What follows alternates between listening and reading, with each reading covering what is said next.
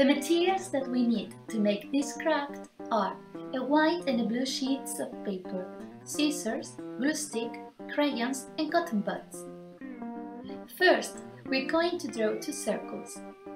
To draw them, we can use the glue stick cup this way.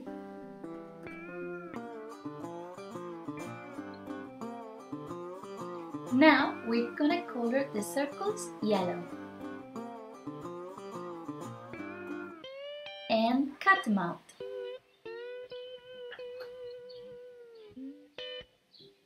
The next step is to cut some strips of paper. I cut 7, but you can cut some more. They are gonna be the petals of our paper flower. Now we're gonna get the cotton buds and we're going to cut them in half. These are going to be the petals of our cotton flower, our cotton daisy. First, let's start with the paper daisy. We're going to put glue on one end of the paper strip and glue the other end like this.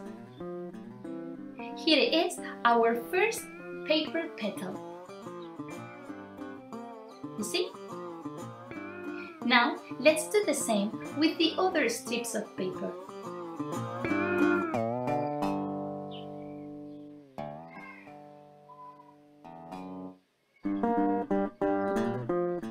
The next step will be to glue the petals on the circle like this.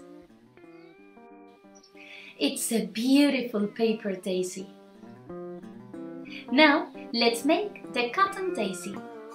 To make it, we have to glue the cotton buds on the blue sheet of paper like this. These are going to be the petals. Do you see? Now we're going to glue the paper daisy on the blue sheet of paper too. And don't forget about the circle for the cotton daisy. Now let's draw the stem of the flowers.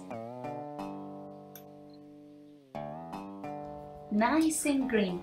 You can draw some leaves and you can draw some grass as well. You see? Here we have our daisies.